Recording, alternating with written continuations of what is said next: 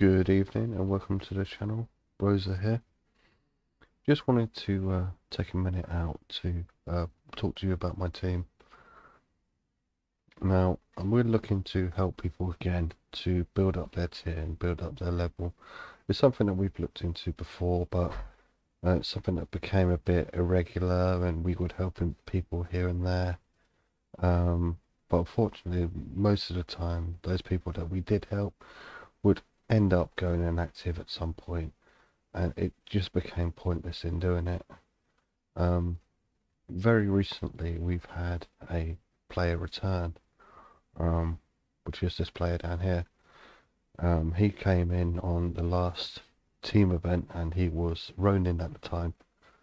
And as you can see, some of his cards are still quite low.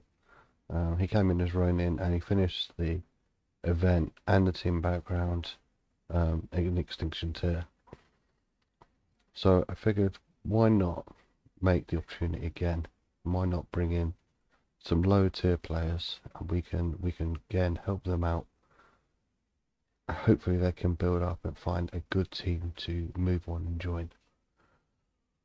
So in the top right, I put in a few requirements and a few things that you can do while you're here. So the first thing, of course, is that if you are going to join our team to get a boost, then in theory you shouldn't have any top tier card.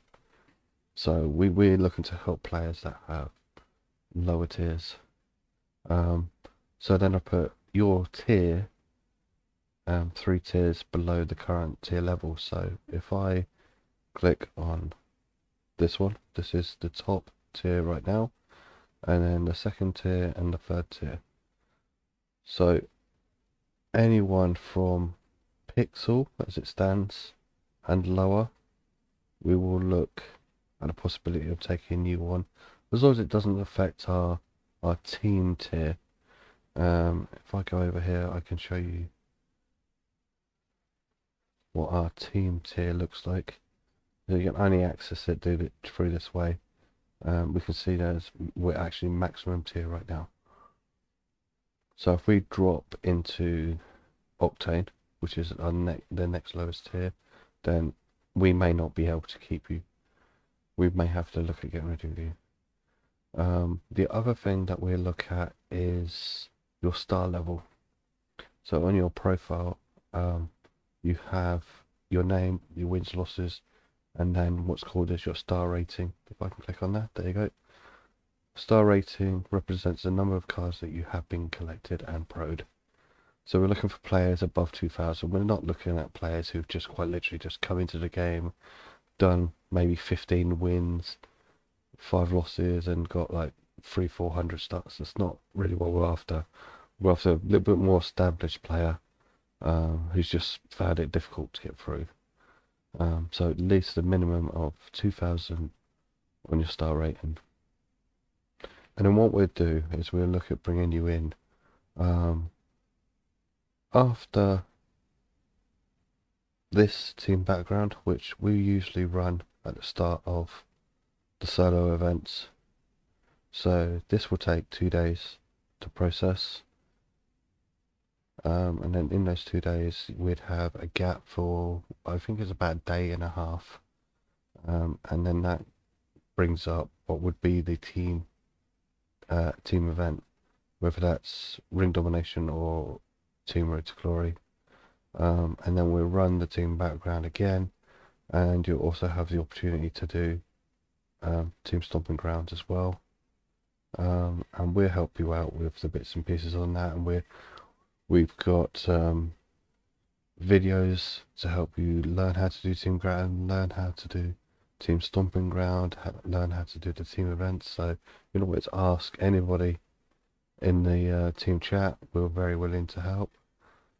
The only time we won't be running this is perhaps if we go into a new tier. So we may not take anyone in then. It may be possible we might take 2 people at a time, depending again if we drop down or not. Now, after the team event, which obviously runs for the 24-hour period, and then for the claim phase, now, regardless of how you do, we will release you. We're going to have to kick you in order to process new players. Unfortunately, that's just going to be the way it is. What we'd recommend was to get yourself involved. Usually I'll write in the description here what the requirement is for the tier, when we're going to do matches, what the event card is, if that needs changing. Get involved, because I mean I record these videos, so I've got plenty of evidence here. Look to get the minimum, look to get your charges up, get maxed, and then you can use it as yourself. You can take a screenshot and then use that as evidence to find yourself a new team to go into, and hopefully, especially in both team events, you will have one of the top tier cards and you will have the second highest tier. So those two cards are the important cards. So this one, whether you get female or not, I don't know what the event would be technically. You may get female. These are the cards that matter. The manager card can be helpful, but it doesn't make too much difference. If I went into the team and changed that, again, for the support card, it doesn't make a lot of difference. It's only really the free wrestlers. So your deck, if you were looking to join a team, it will only really matter what your top 3 cards are there. Your 2 males and your female. So yeah, we are gonna open it up. I don't know whether you want to like the video, comment on the video, even just search my name, send me a message, say that you're looking to join the team, and I will start to make a list and we will go from there. Thank you very much for your time, and hopefully we'll be able to help you.